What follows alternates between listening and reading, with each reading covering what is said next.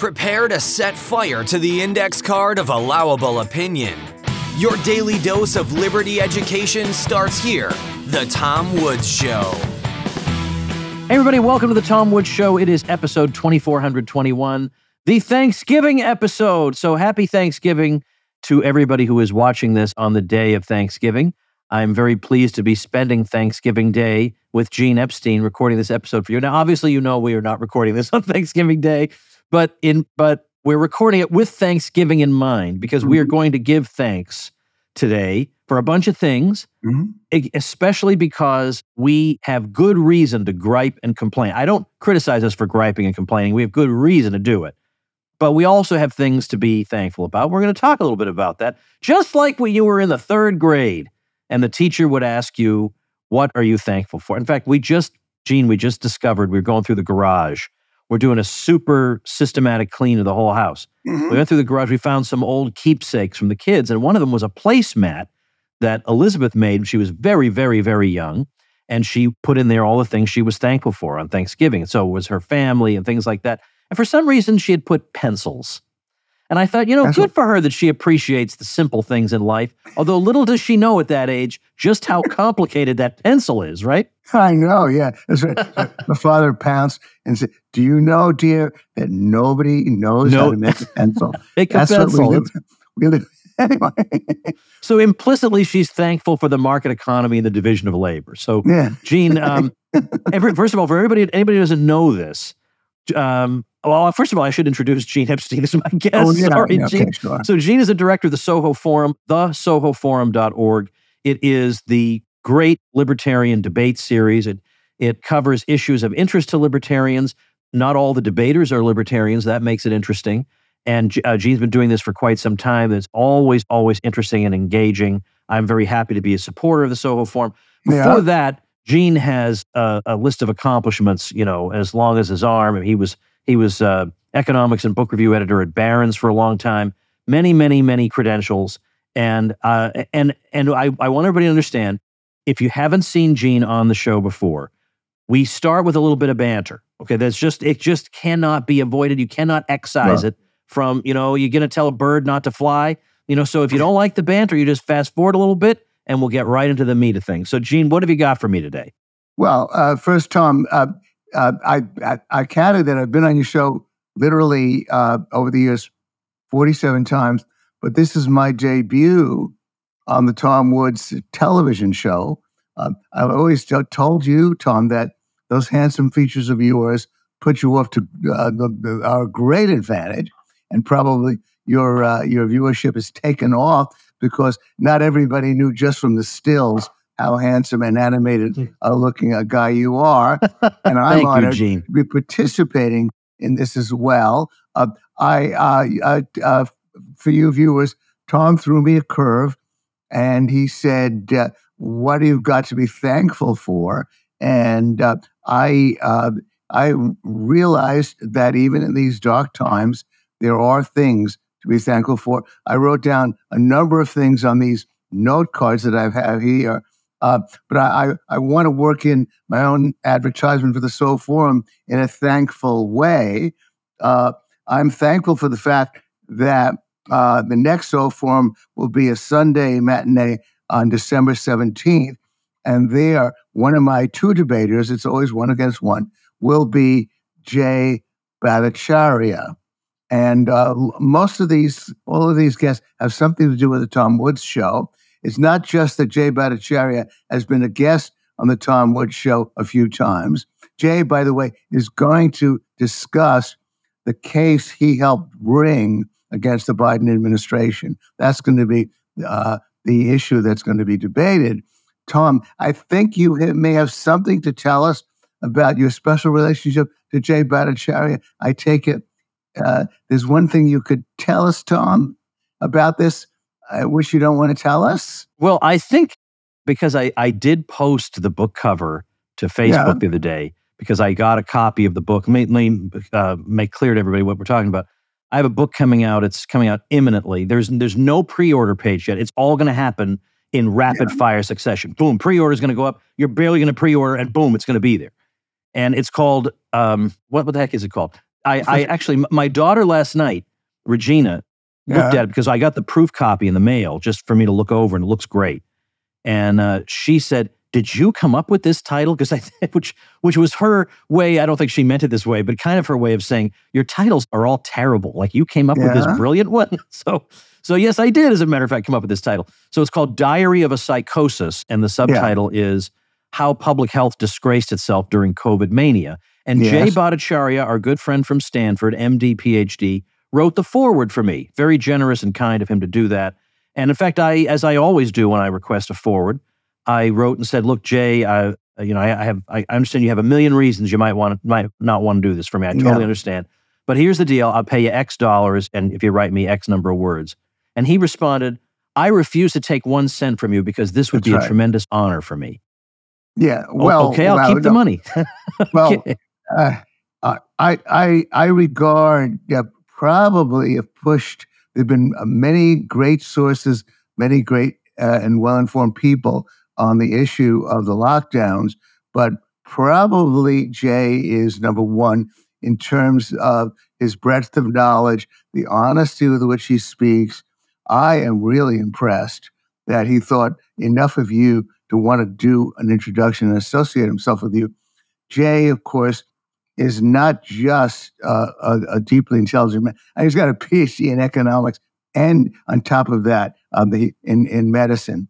And he is not only well-informed, he's heroic for reasons that you and I know about, because very early on, he put his career on the line about this. He went a lot further even than you did, Tom, or than me. And of course, we're a couple of amateurs. So that is deeply impressive. I'm going to take him I wanted to take him to dinner. I want to pick his brains about so much, as usual. And indeed, he is a devout Christian. He makes no bones about that. He and his wife are converts to Christianity. He refuses to accept money from the Soul Forum for appearing. I cover his cause; he'll accept that. And then on top of that, I mean, you and I, of course, having a slightly nasty disposition, both of us.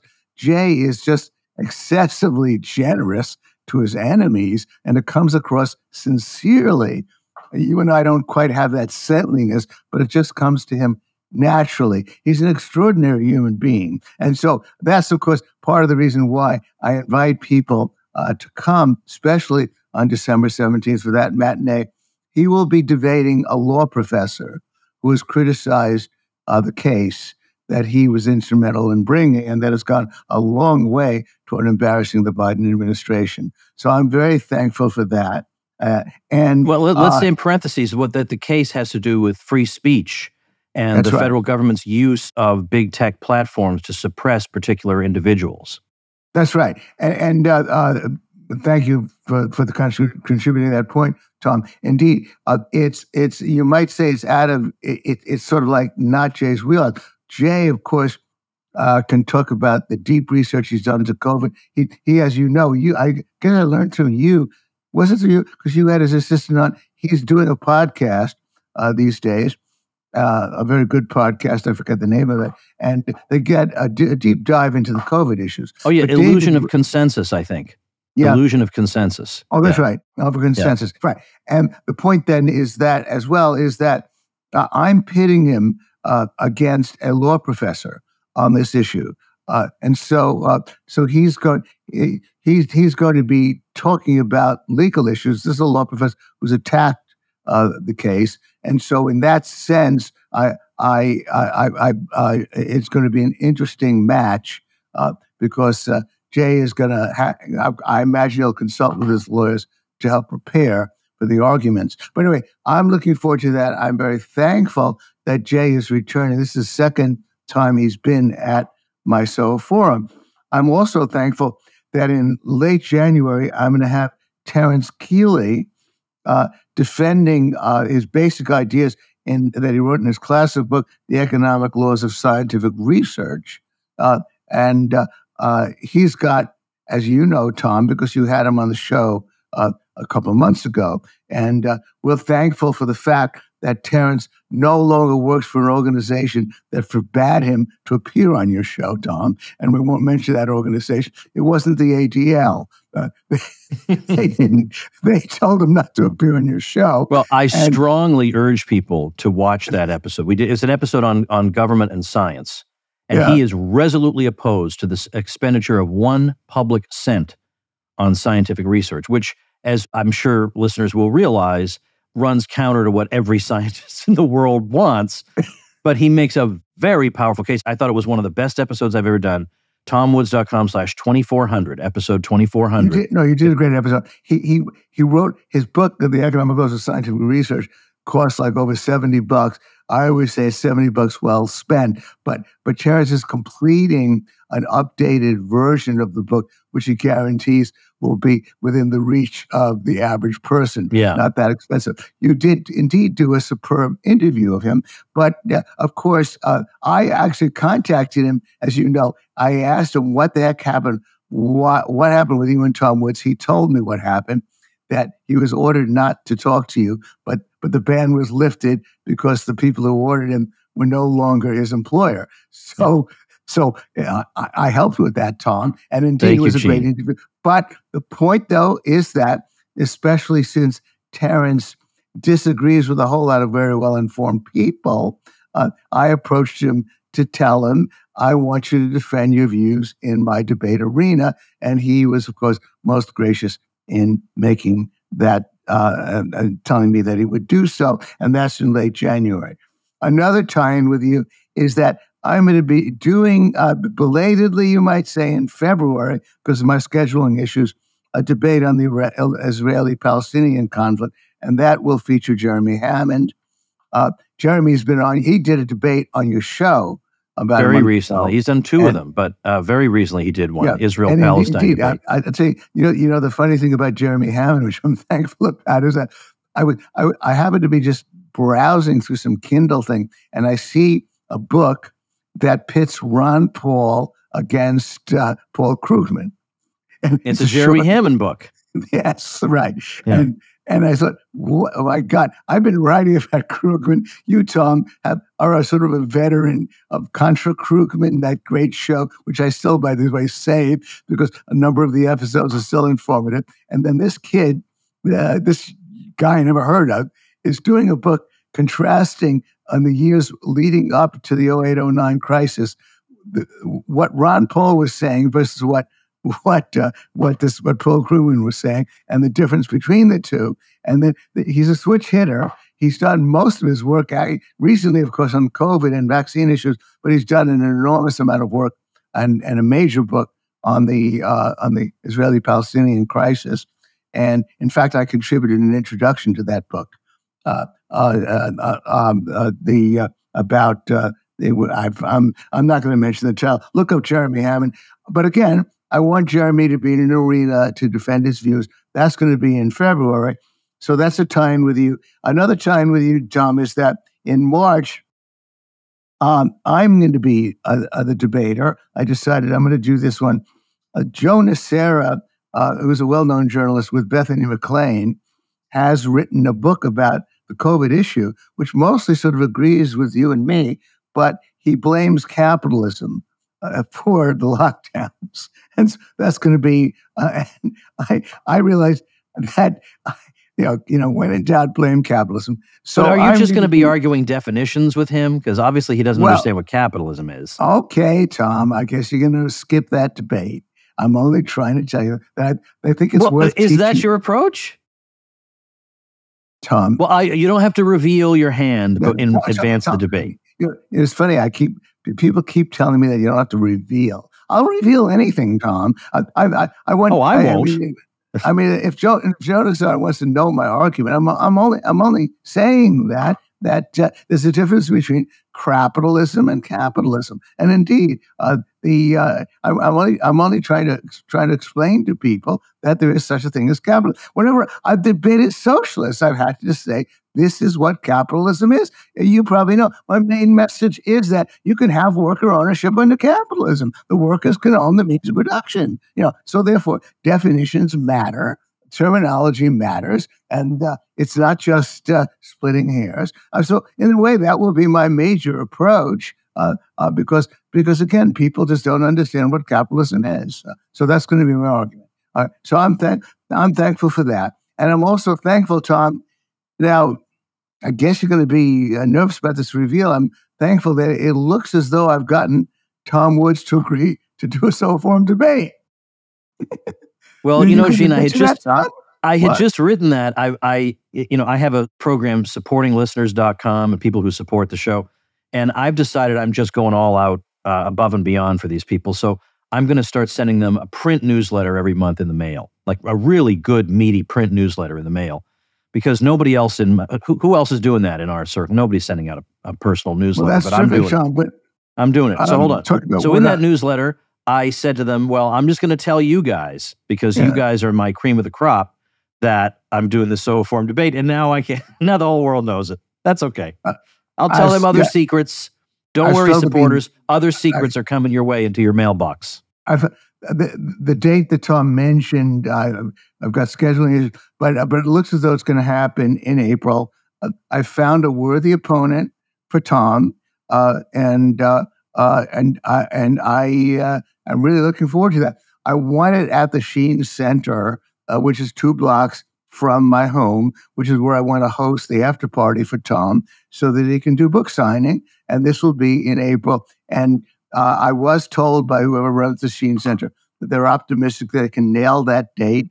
And I'll keep you informed, Tom. So, my God, my soul form just makes me deeply thankful, Tom. And again, especially thankful that the great Tom Woods is going to be a debater at the Soul Forum. We've rehashed how I've moderated a debate that you did with that guy named Mr. Malice. We won't go over that, but this is, you're returning to the ring. You're not pulling a Bobby Fischer anymore. Right. So now you can stop calling me that. and I'm not even going to define for half the young people in the audience what it meant to call you the Bobby Fischer debating, because you're no longer the Bobby Fischer debating anyway. Okay, so that's beyond that. But I want to get to the meat of some of the things I'm thankful for, so now starts the basic assignment that I took from Tom. Even though, again, I'm thankful for all those people who are going to be at my debate.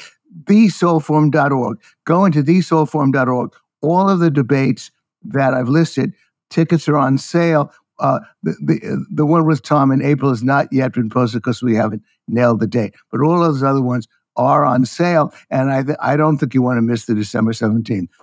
I imagine Tom, of course, has so many obligations. I think he'd love to come to the dinner with Jay and come to the December 17th, but he probably can't make it. I can't, but I can come to the February one. But we should get to that. Well, I'll tell you that off the air. I'll tell you that off the air.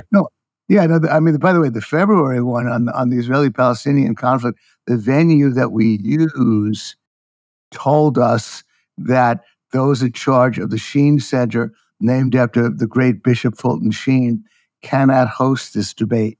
They do not want to host a debate on an issue as incendiary as the Israeli-Palestinian conflict. So I'm going to have it at the Soho Playhouse, by the way, where I think you've seen a couple of plays. The Soho Playhouse is that theater that you've got. I know you saw a couple of plays. A very nice stadium theater. They will host it. That's where it's going to be held on the February debate. I mean, it's depressing to think that you can't host a debate in New York City on this issue. But look, I did get a decent venue for it. And my only regret is I'm not going to be able to have the after party at my loft apartment. It's going to be downstairs. All right. Okay. All right. Enough of my thanks to the Soul Forum. I'm going to plunge in and just say about COVID, about the lockdown. Obviously, I am thankful, maybe even Tom is thankful, for the fact that the behavior of the teachers' unions was so abusive that Corey DeAngelis, who you've had on your show, who's probably the most articulate advocate for school choice, is riding high because there's been so much parental anger about the way the schools were kept closed, the way the teachers unions behaved, that there's been a huge turn toward, in the voting booth and in other ways, toward the charter schools. And despite the fact that I had Corey DeAngelis, by the way, debate Stephan Kinsella, even though libertarians are divided on charter schools, there is an argument that Stephan Kinsella will make that it's a pact, ultimately a Faustian bargain, a pact with the devil.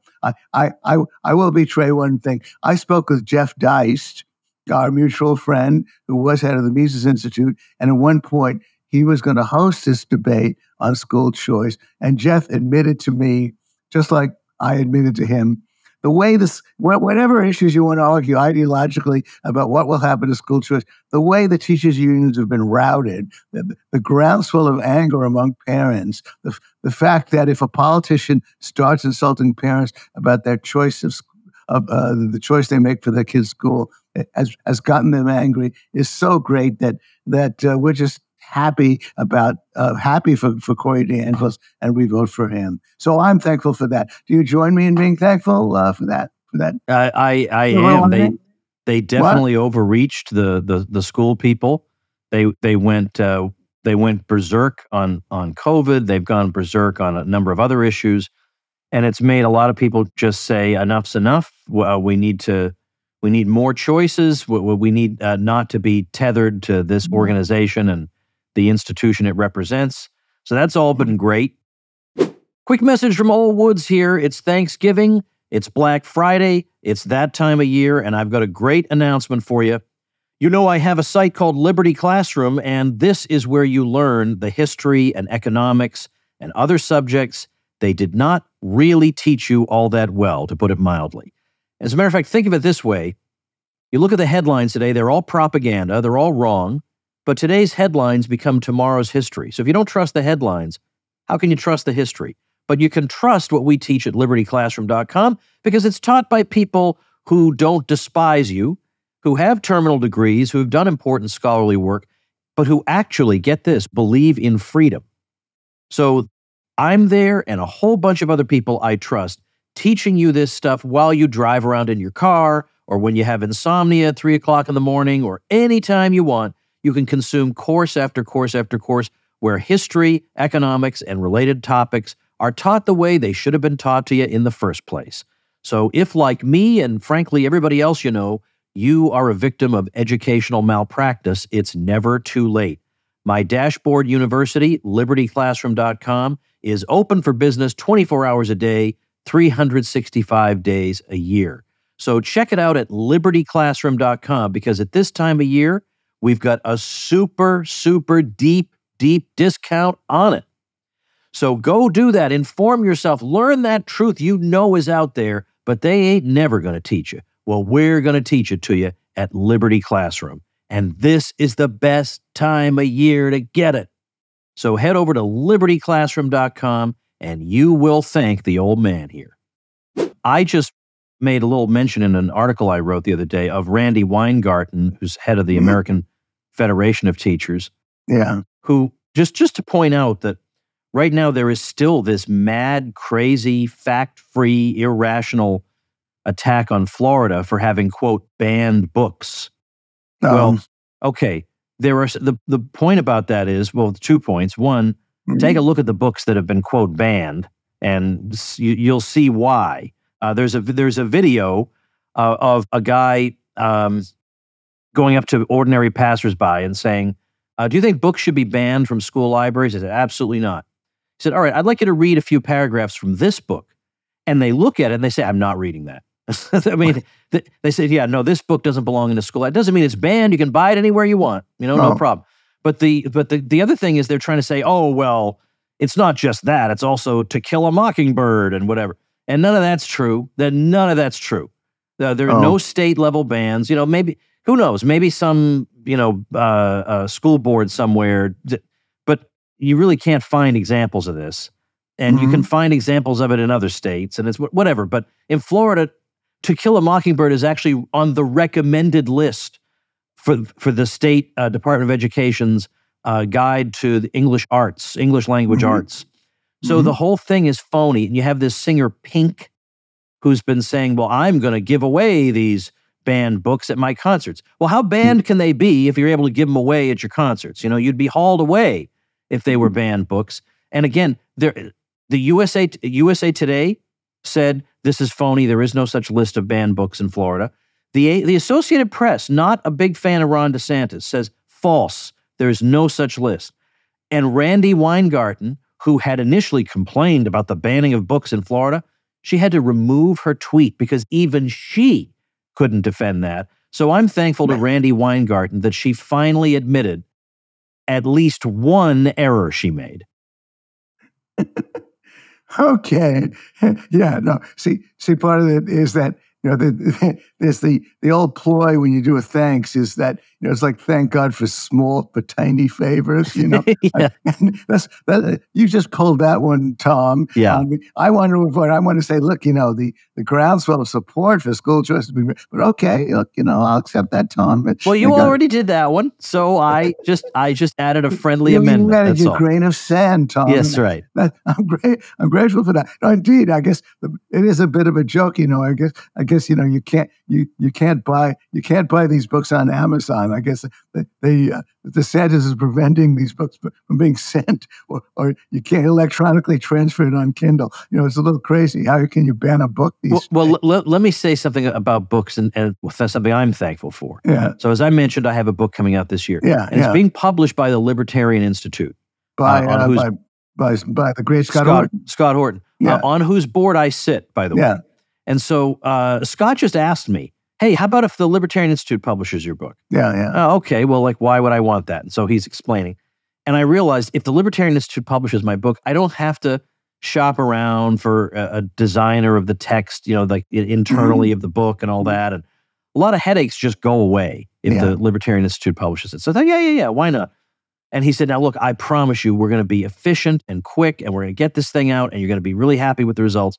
And I've never worked with Scott in that way. I've interviewed him on the show, but I've never worked with him.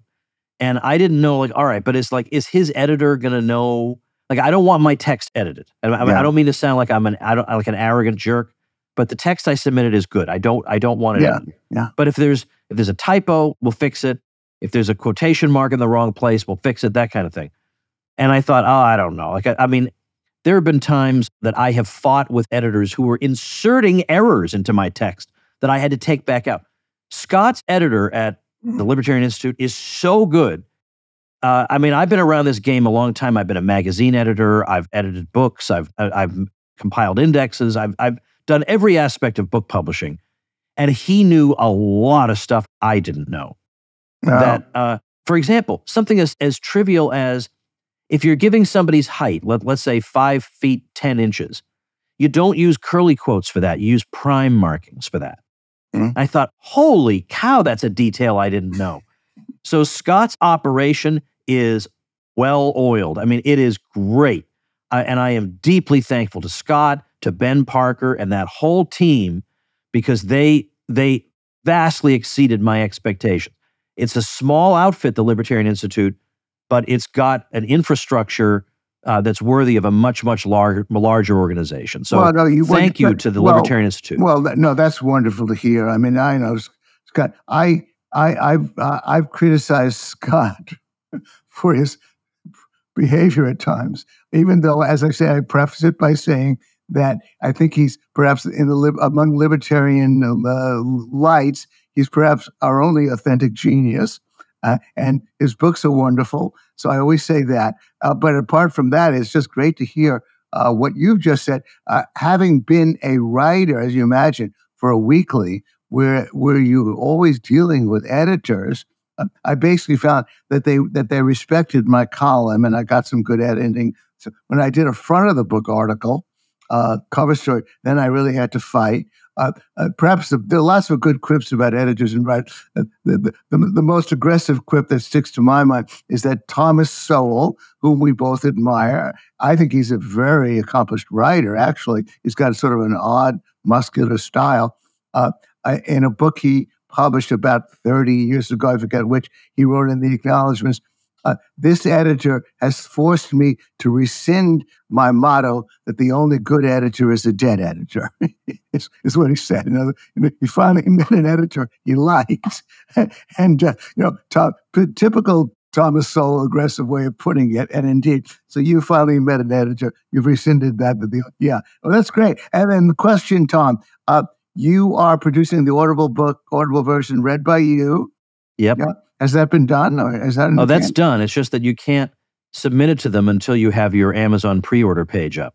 I see. And because that's how they identify the book. So, but the files are all done. The audio files are all done. Well, that's wonderful. And they're on a third-party site right now, so that even if all my computer equipment got stolen, doesn't matter. That audiobook is done and in the can. You're an accomplished reader of your book. You did a great job with somebody else's book, which was called Contra Krugman. And so I'm sure you've done a great job with your own book. I was very pleased with it. And then it has an approximate publication date all set? It should be November 29th. Let's keep our fingers crossed. Might be a few days later than that, but not much later than that. Okay, more than enough time to make it for the Hanukkah presents as well. Oh, no doubt about it. Absolutely. If you've been thinking, what am I going to do for Hanukkah presents? Your problem is solved, my friend.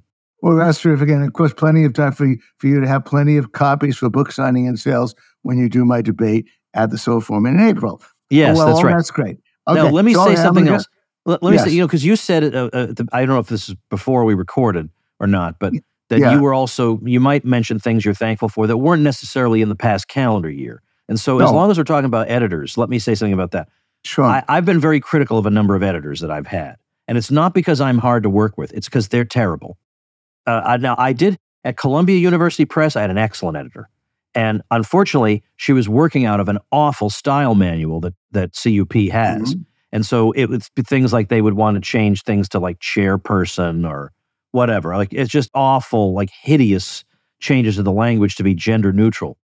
Mm-hmm. And I would fight back on some of because some of them were just crimes against the English language. And I would gently fight back because I know it's not her fault.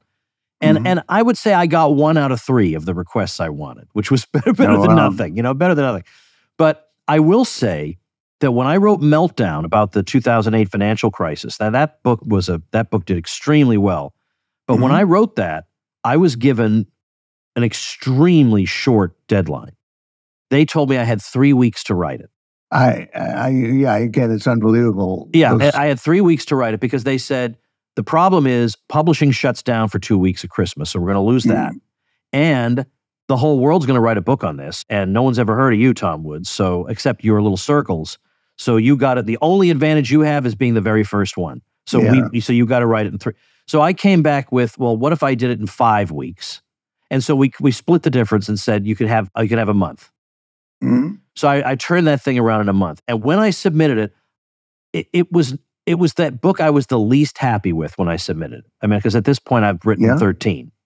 I was the least happy because that's just not enough time.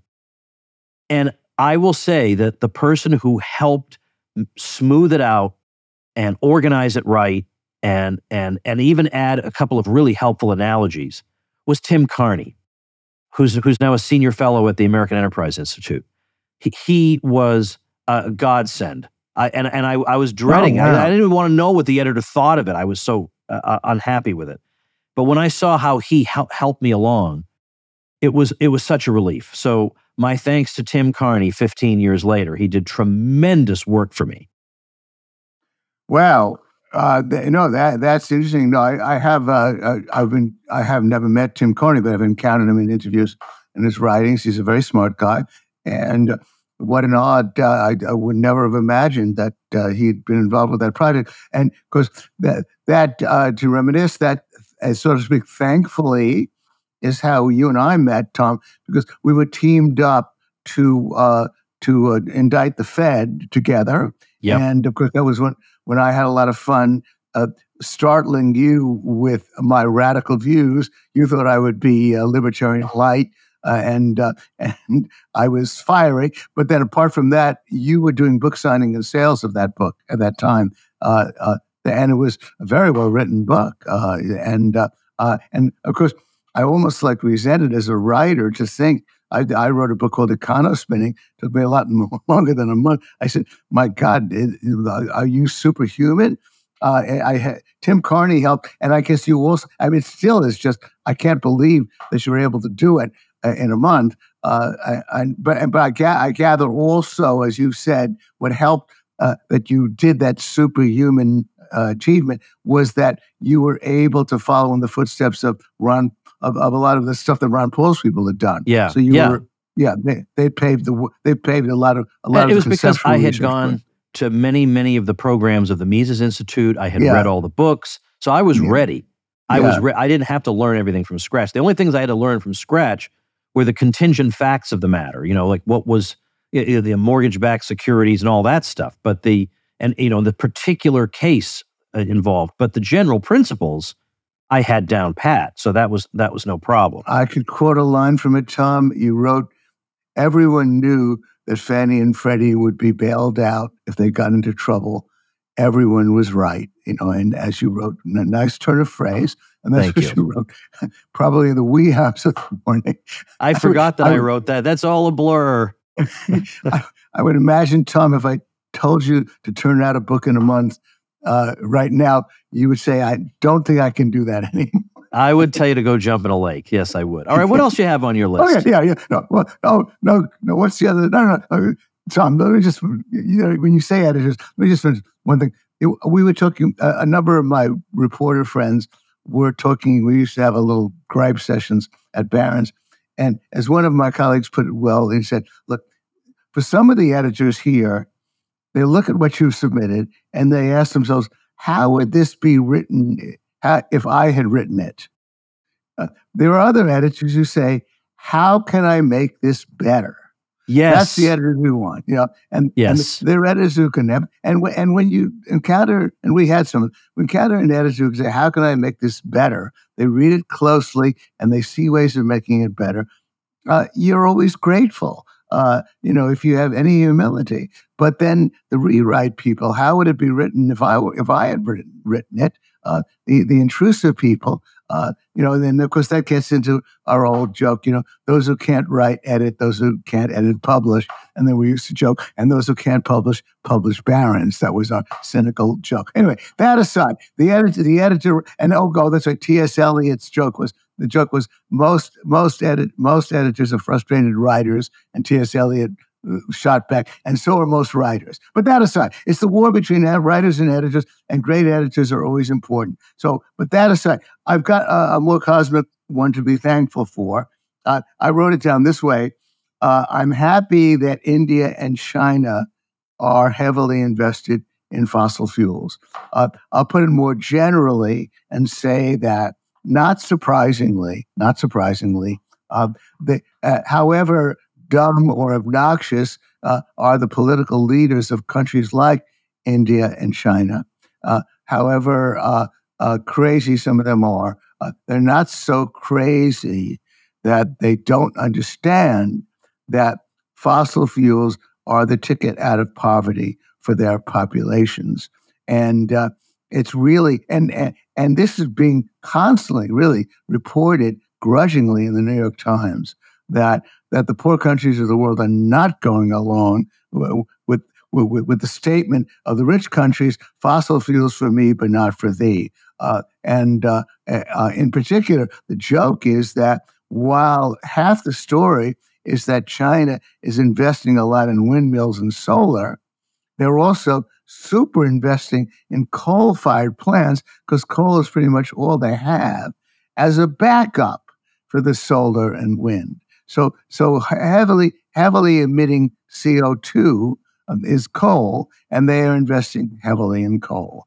And it's amazing that the climate alarmists still seem to blind themselves to this fact, and that at this late date they can't appreciate the fact that the poor countries of the world are going to, and China and India, of course, already account for like 1/3 of the world's population together. That they're not going to along with this utterly destructive policy, destructive in Germany, and of course it's destructive in this country, but it's not. But the idea that people are going to continue to burn dung or wood and die of air pollution from doing so, that they can't accept that. And so pretty soon, those climate alarmists are going to have to face up to that fact. I forget who you've had on your show, Tom, about this issue. It's an issue about which, of course, I feel very strongly. I've had a number of debates about it. I could elaborate any special reaction to what I've just said, Tom. Well, I should certainly return to the subject because I don't think I've talked that much. I think the only times I've really talked about it in recent episodes would be with Alex Epstein, but I definitely have had others on. Yeah. I would add, I think this was a few months ago, but still in 2023. Yeah. There was a tweet, maybe you saw this, about Greta Thunberg posted in 2018, a tweet saying, a top climate scientist says all of humanity will be wiped out in 5 years if we don't stop using fossil fuels.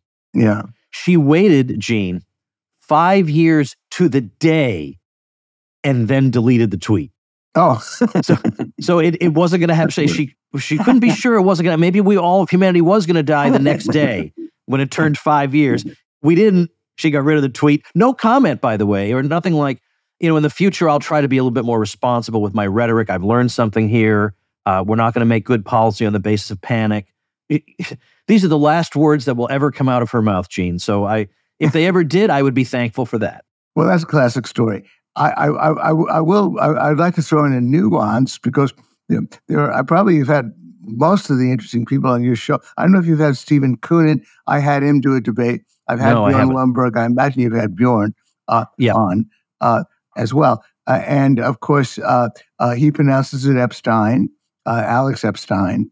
I think you've had him on a couple of times, and he's very good. But Koonin, in particular, in his book Unsettled, gives you a deep dive into the whole issue of how warming started in the 1890s and how it actually was rapid from 1910 to 1940 and slowed. And the point being that just on the surface, since carbon dioxide and industrialization didn't begin to become a factor until the 1950s, because most of the world was really devastated from World War II and was not rapidly industrializing.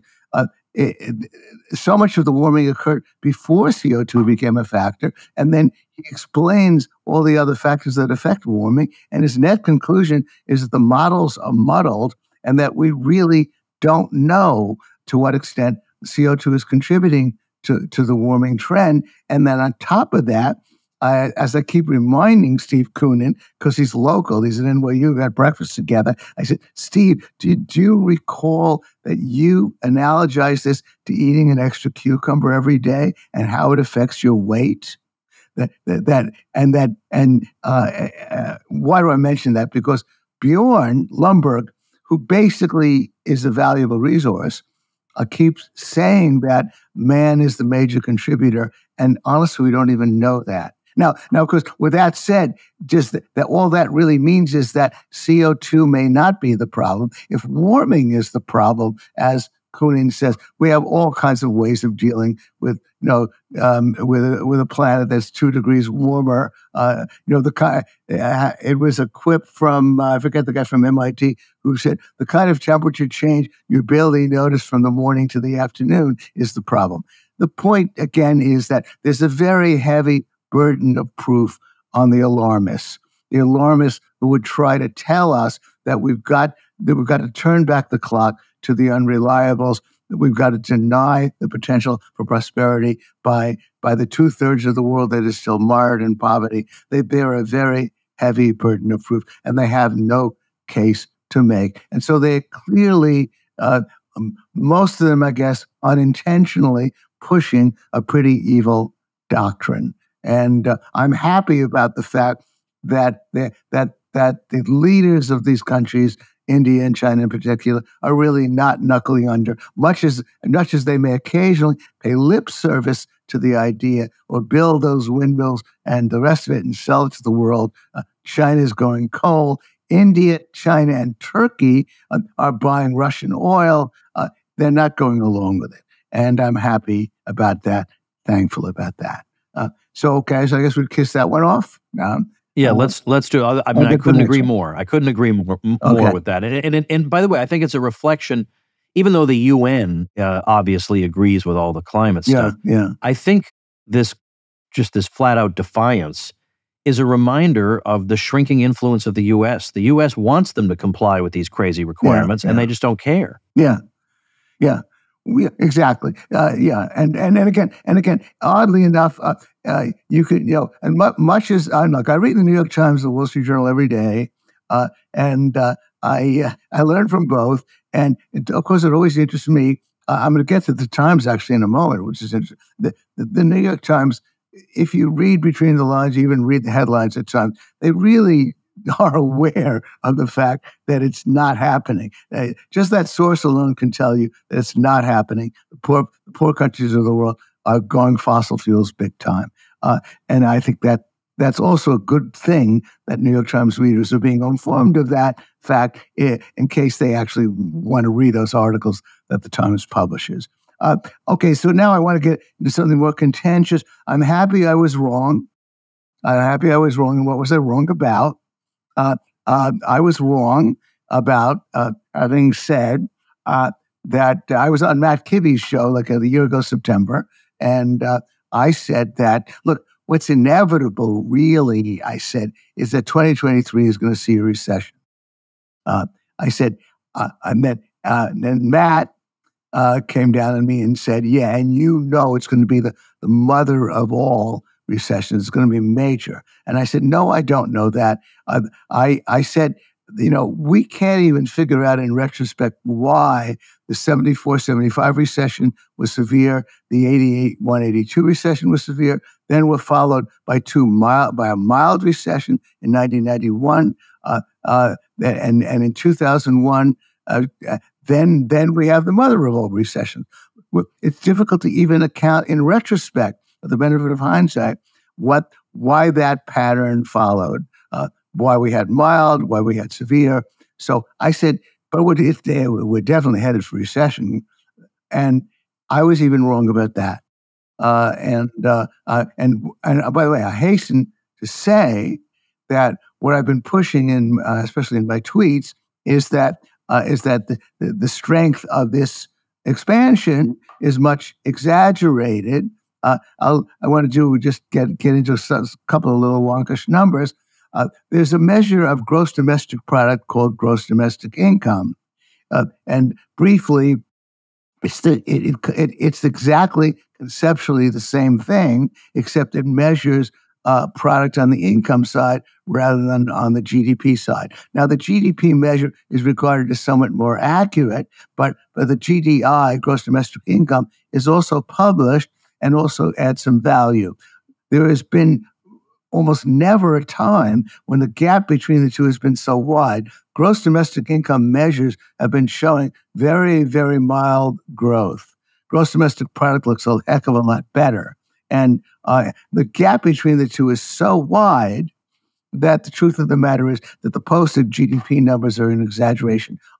I make that point because, again, I'd like to bring us down to reality. We're really at a very slow, very, very mild rate of growth, much milder than the recent figure of more than 4% GDP suggested. On the other hand, this is not a recession. We have all kinds of overwhelming evidence that it isn't. The other point I made just recently was that if you take the standard measure of average hourly earnings by all private sector workers, and you use the standard consumer price index, and then you compare the October 2023 number with the February 2020. Why did I choose February 2020? That was the month before the lockdowns, the month before they shut the economy down. So compared with February 2020, the average hourly earnings of private sector workers, according to the official numbers, have gone up by just 4 cents. And that's 44 months ago. And then on my chart, I show in most 44-month periods in prior years, it goes up by more than 40 cents. And so we really have made very, very minuscule progress in terms of wages. Why do I say that? Because Krugman and the others are saying that isn't it ridiculous that people aren't cheering this wonderful economy? It's not a wonderful economy. It's very slow growth. We're just muddling through, but we have too much evidence from employment to show that we are not in a recession, not yet, at least. And I thought we would be, and I was mistaken. And I am not one of those people who wants to be right about bad news. I'm always happy about being wrong about bad news. Now, I won't mention some of the colleagues of mine who are constantly forecasting a major collapse. And they will probably say, well, but the more you postpone the recession, the worse it's going to be.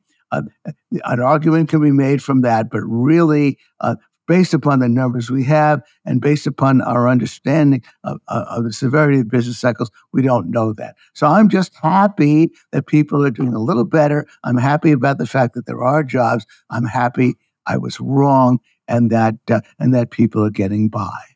Any special reaction to that, Tom? Well, Gene, you and I have talked about this kind of topic before, where I've said to you, I come across so many people and so many testimonies on social media, and like the response to that quote Oliver Anthony guy, who's deploring how hard people work for such low wages, and that if the things are getting out of people's reach in terms of prices, and whether that's housing or food or whatever, and maybe I'm being unfair to you, and in which case, please correct me, but I get the impression from you that these people just are not reading statistics correctly. But I think there is something real there. I mean, people like my own 20-year-old daughter is not a dope, and she's saying, I don't know how anybody makes it out there. Just looking at the situation that they face, I don't know how anybody makes it. Is that just all anecdotal, or is there anything really happening here? Okay, just I'm not going to. You don't know how anybody makes it. Okay. I guess the question I'd ask is, we can't just, do you have an anecdote, Tom? I'm not even clear. Do you have a killer anecdote? I sure do. I work all day. I work all day, every day. Yeah. And I've realized that in order for me to save up enough for a down payment, I would have to do this absolutely nonstop for 12 years and not enjoy my life at all, not do anything, not go on vacations, not eat in restaurants, and so the prime years of my life are now sucked into this machine. Okay, so again, I just want you want to point out, which I'll readily grant, because as I said, there's been barely, according to the official numbers, barely any wage progress since February of 2000. But it's not down, it's somewhat up.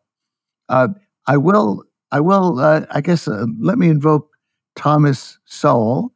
You have had many shows on your, in fact, you've had me on like 2 or 3 times, talked about Thomas Sowell, and you recently had our mutual friend, the guy, your recent show on Thomas Sowell's data. Now, Thomas Sowell's particular, and about his recent book, Thomas Sowell points out that most of the numbers that are cited are statistical people, and that the most valuable research that's done, which he cites copiously, is the longitudinal research. Now, what does longitudinal mean? It means that there is research that actually follows the same people through time and asks, how do people do through time? Do most of them do better than their parents? Do most of them do better in their 40s than in their 30s? And Thomas Sowell shows that for the vast majority, there is indeed improvement, that people do better throughout their careers, and that to compare, he made a joke about the top 1% being this close-knit group, and he said, that was Paul Krugman, and Sowell said, if they're so close knit, they certainly must have a difficult time keeping track of each other because the 1% is a very dynamic group of people. Most people are in the 1% one year; they're not in the 1% another year. So I'm mentioning Sowell only because you have a high regard for him. And most of his research is thrust in the other direction. That basically the classic point is that the sort of person who doesn't earn a whole lot usually finds the wage plateauing in the 40s. The rest of us find wages plateauing in the 50s. With that said, of course, I've inveighed against the housing restrictions, against restrictive licensure, all kinds of things that make it hard for people. But I'm only invoking Sowell because, again, all I'm really saying is that you just mentioned some person you've mentioned who must be having a hard time. There are such people. But what is your punchline? Do you think that people are worse off today than they were 4 years ago? Is that what you're saying? Would you make that general statement? I think they're making more. I think they're making more of a statement of they're worse off than the previous generation.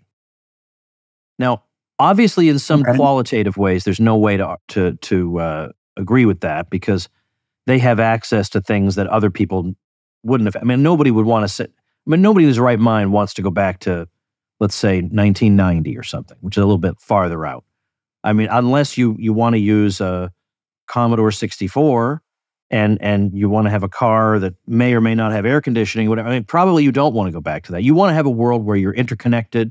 You have, a much wider range of opportunities. I totally get that, but I think they're saying that it was easier to get a house then. Now, granted, the house was smaller. I mean, I know there are a lot of ways you can critique this argument. The house was smaller, had fewer amenities, whatever. But you don't think they've tapped into anything real at all? In saying that you have to really struggle today? Well, I completely agree. Mortgage interest rates are over 7%, and that's a lot higher. I haven't looked it up, but they weren't in the 90s. The home ownership rate, by the way, is about share of households who own homes is about the same as it was in the early 90s. But the share of households who own a home. However, it's becoming increasingly difficult for people to buy their first home. Lots of things to complain about. But what I'm not clear, Tom, is that I'm making a long distance call, flying on a plane. Well, I mean, if we look at aggregate numbers that just come from the government, if we look at longitudinal studies about people who live their lives and whether they're better off than they were 10, 20 years ago or better off than their parents, studies overwhelmingly cited by somebody you admire, Thomas Sowell, then none of that is true. However, if you want to talk right now about what's happened to the potential to buy a home, that's definitely bad news. Absolutely. So if you want me to modify my point and say that when I said that people's wage is a little bit higher than it was in February of 2020, you want to say yes, but it's harder to buy a home, then I completely agree with you. I don't think it's a tragedy if you rent an apartment, but that's a setback. So if you want to get into nitty gritty and talk about different ways in which things are better or slightly worse, I'm probably going to agree with you. But in broad brushstrokes, despite the fact that we've had, we have all kinds of ways in which people have difficulty getting access to good jobs in high wage areas because of the housing problem that government has created. Despite all those facts, everybody is doing better across the board on all wage levels than 30, 40 years ago. And then I don't know. You just sort of conceded when you broke it apart. Do you have air conditioning in your car? Do you have a car that lasts? If you own a home, how large is it? Can you fly on a plane? Can you get in touch with a relative in Ireland? most things are better. So I'm not even clear where we're disagreeing. I was only saying that in this particular case, we didn't have a recession, and my particular, just to get back to putting a fine point on it, I do think it's unfortunate that we've got some pretty well-informed colleagues in the Austrian tradition who are stop clocks. They're constantly predicting disaster is going to happen next year, the year thereafter. Eventually, they're going to be right. I was wrong in even predicting that there was going to be a recession. So that I don't see that there's a lot of daylight between us, as they like to say. Yes, it's harder to buy a house right now. Absolutely. So that's true. And maybe I should have added that. And I also mentioned, as I say, that the cheerleaders for the Biden economy are missing out on the facts that I've cited, that the inflation is still really hitting the wage. They're only 4 cents ahead of where they were in February. And indeed, as well, that if you look at gross domestic income, growth is really rather tepid. We are sort of in a side state of stagflation still. So that's my punchline. And I don't see that you and I disagree that strongly, Tom, in what we just said, especially since you're a fan of Thomas Sowell and you just celebrated his recent book. I still feel like there are going to be people in the comments saying Gene Epstein just doesn't get it. And so I'm here as the representative of those people to give them an opportunity to be heard. But Gene, look, we're already way over, and okay. So what we need to do is take the other things you're thankful for and do them as a lightning round. What? I'm sorry? Because you prepped things on these cards, and if you have other things that you're thankful for, we should do it as a lightning round. Oh, a lightning. Okay, I don't. Actually, there's nothing really major. Let me end on a lighter note. And say that that relates a little bit to this idea. I don't get it. That I'm really thankful for live streaming. I think that, as I've said many times in my heavy-handed way, that if Shakespeare were alive in Dickens' day, he'd be writing novels. If Dickens were alive in Shakespeare's day, he'd be writing plays. If Dickens and Shakespeare were alive today, they'd be developing long-form shows for HBO and Showtime and the rest. And there's been a recent show called The Bear. Have you heard of that, Tom? Have seen it? I have not. It's a 2-part series about a restaurant. And it's a delightful story about this group of people, and this guy takes over the restaurant. His brothers committed suicide, ran the restaurant. He's a very good chef. He takes over the restaurant and he tries to whip it into shape. It's an absolute wonderful pain to capitalism and to the devotion that people have to the restaurant business, and it's a very moving show about the interaction of human beings. And we are living in a renaissance. You have been a huge fan of shows like Breaking Bad. We have been lucky enough to be living through a period of a great flowering of talent that has put on these long form shows and shown what TV can do, how it can get marrow deep into character that I think really is the major art form of our time, that corresponds to the novels that Dickens wrote and Balzac wrote, and correspond to the plays that Shakespeare wrote. It's our answer to art, and I think it's a huge, of course, obviously the ability, of course, to make it possible for us to watch it at our own convenience. Another big thing that's happened. We couldn't do that in the early 90s, although I had a VCR and I did it a little bit. But I'm very thankful for that part of my life, because indeed it has greatly enhanced my aesthetic life. Much as I'm in love with live theater, just as you are, and actually I have a huge screen in my home and I watch movies there. But I actually saw the recent Scorsese movie in a large theater, and I thought it was pretty good. So I do go to movies as well. There's always room for new art forms. Live theater will never die, but I'm thankful for this new art form that has so enriched my life and I think enriched yours as well. So maybe we ought to conclude on that time, because I had a bunch of minor thank yous otherwise. And especially since a lot of people think I'm out of it with respect to how people are doing in the economy. Let's end on that note, and maybe we can discuss that another day. Well, how about this? Tom. Yeah. I'm sorry, Tom. No, Tom. Look, the final note is that I will have turned 79 on November 19th. I was born in 1944. And am I doing fine at 79? Well, I'm doing not so fine. I'm suffering from something that's variously been called dystonia, rhymes with Estonia, and it's the kind of, and it. By the way, most famously, RFK Jr. has dystonia of the vocal cords. It's called dysphonia.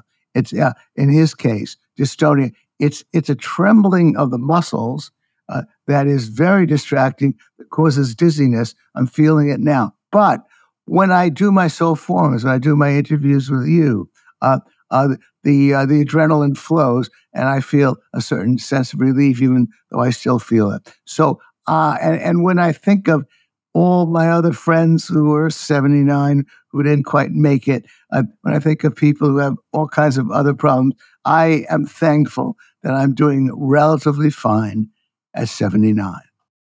Well, we all feel that way, Gene. And I'd like to conclude with something that isn't so much a note of thankfulness as much as it is an invitation. And I realize that I'm putting you on the spot by inviting you to this here on the show instead of asking you privately. But yesterday, in my email newsletter and on my Twitter and my personal Facebook, I revealed a little something that I think is quite interesting.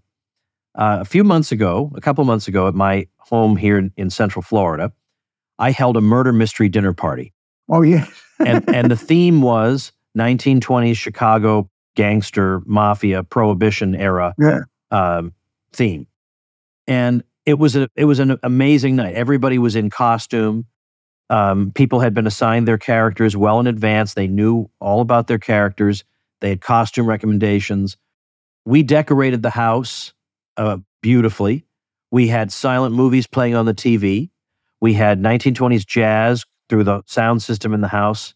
We had a professional chef preparing a plated meal for all 20 guests. Mm-hmm. I mean, it was an experience, I'm telling you. And everybody absolutely went berserk for it. So I decided, look, I travel a lot. Why not do one of these dinners in some of the cities I'm going to be traveling to anyway? And so I have a website, woodsmystery.com, where I have a list of the cities where I'll be holding one of these murder mystery dinner parties. And they're just great, but nobody else is doing it. Who else is doing anything like this, Gene? So I like to be the only guy doing whatever the thing is, right? Nobody else in our world is putting on murder mystery dinner parties, so, but we are doing one because we get to New York a lot. So we figured, why not do one in New York? So we have one scheduled for New York for the end of September. And basically what it consists of is you get a little information about your character. Then the night of the party, over the course of the evening, you get several printed briefings that tell you things you ought to talk about with particular other characters and other information you need to push the story along. After the dinner, somebody is revealed to be the victim, and we all kind of put our heads together, try to figure out who done it. And the murderer himself does not know he's the murderer until at the very end when the final reveal occurs. So what I'm asking, Gene, is I know you just turned 79. You will be on the verge of 80 when this event happens. But will you be part of my murder mystery dinner party in New York City? Absolutely, Tom. And I'm. Have you named the particular day? Because I do a soul form every day of the month. Each month I do it. So the day. Oh, you don't know. September. I just checked it. September 28th, 2024. I think it's a Saturday. September 8th on a Saturday. September 28th. So right at the end of the month. Yes. And I never have soul forms on a Saturday. September 28th. It's on my calendar, and it's going to be in New York, so probably on the island of Manhattan, right? So yes, it will. I can't remember if I've identified the hotel or not, but I've stayed in some beautiful hotels. And the way we do it is I don't rent out a ballroom because there'll only be about 25 of us for this to work. I just rent a huge... Can I bring my wife? Oh, if Hisako would like to be part of it, she's absolutely welcome. Yeah. We'll assign her a character also. I I just get a large, like the presidential suite or something like that, with a big dining table and and a beautiful view of the city. I do stuff like that, and it's fun. It's a great time. So this is great. So go ahead. Yes, unequivocally, Tom. I mean, All I right. thought you. Look, you're a jet setter. I mean, if this is Tuesday, Tom is in Chicago, I know, or in London, or wherever else. And at one point, you said you were actually going to do a pied-à-terre in New York City, and then you said, no, I travel so much, I'm just going to do hotels in New York City. But look, Yeah, I almost got an apartment. Yeah. You were on the first. In fact, I said, would you like an apartment in my wife's building? And you said, no. You actually wrote, I don't want to live that far downtown, Tom. I want to live near anyway. And you said to me, Gene, I want to live near the theater district.